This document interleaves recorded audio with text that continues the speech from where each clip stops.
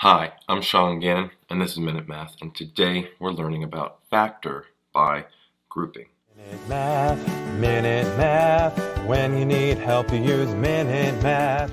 We're given this problem right here, 12p to the third power minus 21p squared plus 28p minus 49, and we want to factor this completely. Well, let's look at my first part right here. What do we see? Well, I see that a 3 goes into 12 into 21. So does a p squared into p to the third power and p squared. So if I pull that from both of these, I'm left with a 4p minus 7 right here. Now let's look at the second part. A 7 goes into 28 into 49. Pull out a 7, and what are we left with? Well, 4p minus 7. So now we notice we have a parenthesis of 4p minus 7 and 4p minus 7. And we have our two parts separated by an addition sign.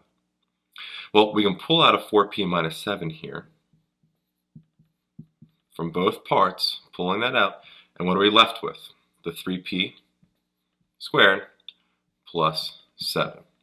And there, actually, we have our final answer, 4p minus 7 times 3p squared plus 7. If you found this video helpful, please subscribe to this YouTube channel and like this video. This helps us make more free math lessons for you and for everyone else. So as always, thanks for watching. Minute Math, when you need help you use Minute Math. Minute Math, when you need help you use Minute Math.